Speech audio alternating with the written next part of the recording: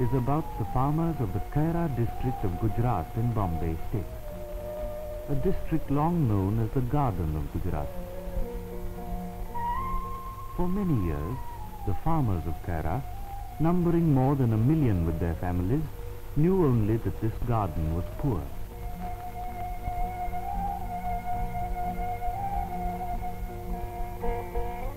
Of course, the women laughed as they worked, and the men who labored in the fields sometimes thought that better days might come. But today and tomorrow, there was only the monotonous rhythm of work and more work, and little reward. The women also thought that all their efforts were of little worth and saw little hope in the future. This patient suffering of the peasant was for long a characteristic of feudal India. So is the buffalo. The buffalo is part of the meager wealth of the farmer. So wash the buffalo, love the buffalo, take him home as you take a little child, for the buffalo is part of the family. Feed the buffalo. Maybe the buffalo loves you too. Work to feed yourselves and your children. Even the child works.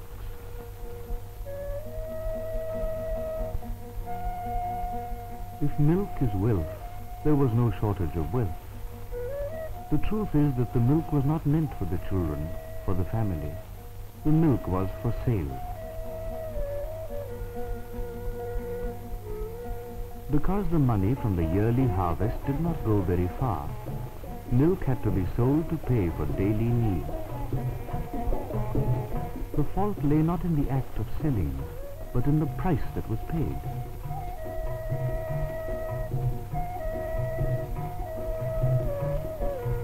The milk that wasn't sold was turned into ghee or clarified butter. That too had to be sold for much less than its worth.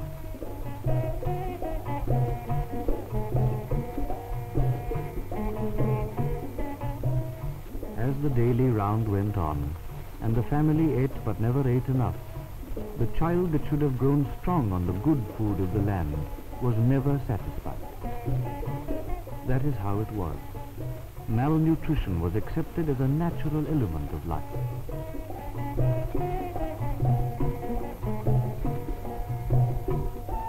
It is difficult to say exactly when the old things begin to die and new things are born in the minds of men.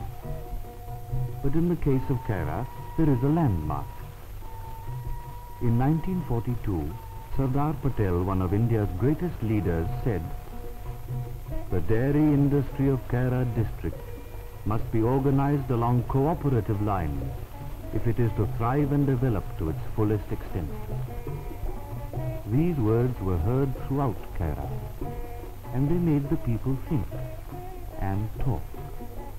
If the cities depend on us for milk, why should the middlemen take all the money? After all, it is our buffaloes that produce the milk. Why shouldn't that money come to us? Then in 1945, the Bombay government started a milk scheme, taking milk every day from Anand in the Kaira district to the thousands of homes in Bombay City. They needed all the milk they could get. The farmers, however, were not organized, and the middlemen continued to collect the milk.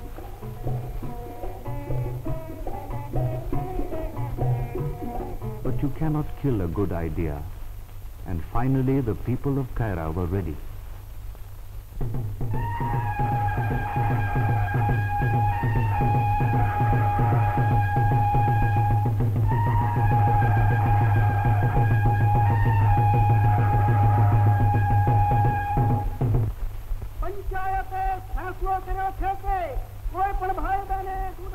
They decided they would refuse to supply any more milk through the middlemen, even though they had no trade union or funds to compensate them for their hardship.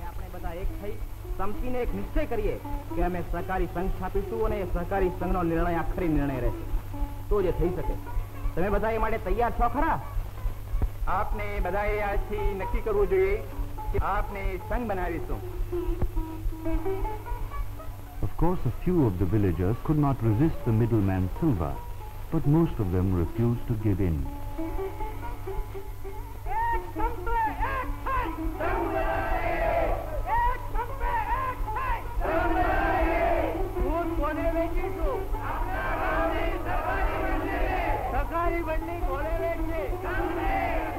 a while there was a stalemate.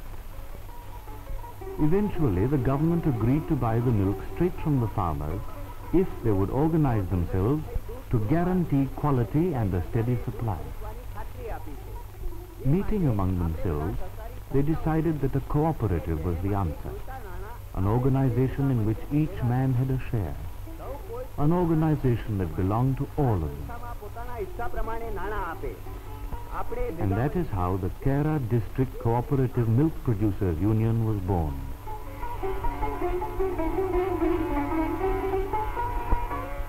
There was no problem with the selling of shares, for almost everyone bought them.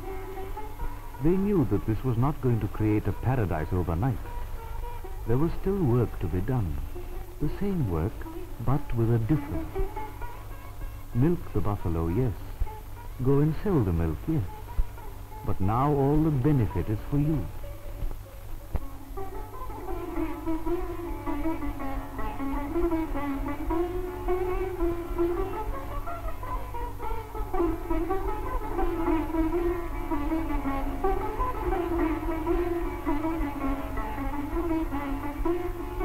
The fingers tell it is the same rich milk.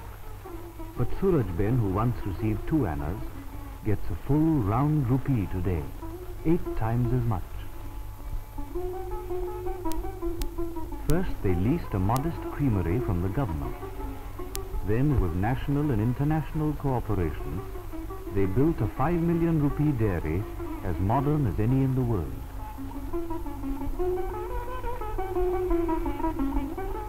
Carried on the head or in a handcart, loaded on trucks, the milk comes to the dairy in Anand. Here, milk from the district is received, tested, pasteurized and made safe.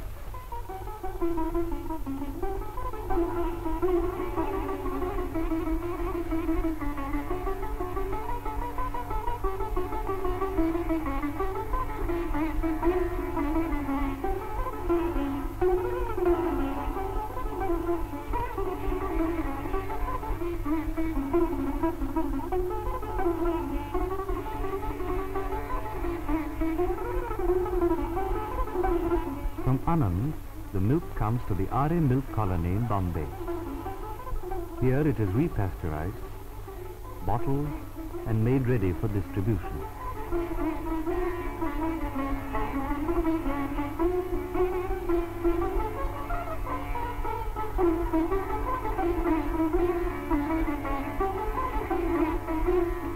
Not all children can afford to buy milk, so the nearby cities of Bombay and Ahmedabad distribute free milk to about 80,000 children every day, fresh milk from the cooperative. But there are many more undernourished children in India being fed with powdered milk imported by the United Nations Children's Fund. Because of them, the cooperative now has a powdered milk plant, a gift from UNICEF. For UNICEF decided that by helping countries to develop local dairies, more milk could be made available and its work could continue with local supplies. This plant was a start in India.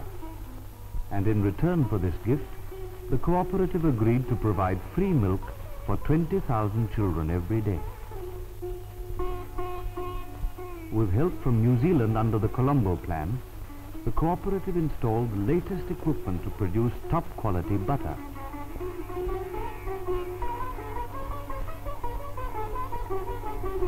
Altogether, the dairy can handle 300,000 pounds of milk a day. This great achievement has justified the faith of the Kera farmers in their cooperative. The villages are still far from the modern way of life, but new ideas are beginning to take hold. The profits from the milk and milk products built silo towers to preserve improved fodder that means more milk per buffalo. No need now to take the buffalo to the distant pool. There are new drinking troughs with clean water. With the help of the Bombay government, the cooperative now operates a mobile veterinary dispensary that looks after the health of about 50,000 head of cattle. There is also an artificial insemination center, for it is essential to develop a good breed of cattle. The women of the village no longer have to haul up water from the well. They can have as much water by simply turning a tap.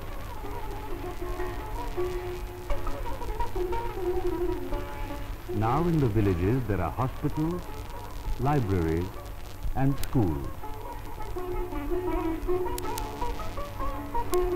The child that yesterday worked to keep the home going, today studies and has a chance to think of things other than mere existence. A future farmer can have his own calf, learning the science of farming as he raises a prize winner.